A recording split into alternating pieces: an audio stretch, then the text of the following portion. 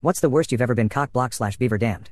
In high school, 16 years old, I invited a couple of girls over to my best friend's place for some good drinks, Jägermeister and beer, and loud music, death metal, since his parents were out of town. One girl was someone I'd known for years and the other was her friend whom I had never met. So they get there and we start drinking and talking and doing that whole thing. Well, later on me and the girl I'd known for years start making out. We head to my homie's bedroom because I have no shame and we start taking clothes off. My best friend was sitting in his living room still chatting up the friend. About the time I whip out the hog, her friend practically kicks in the door, screams you are not having bang him, grabs her, drags her out of the room, and they leave in her car. It happened in like 15 seconds. I swear the FBI could take lessons from that girl. I'm still sitting on the bed like what the fuck just happened?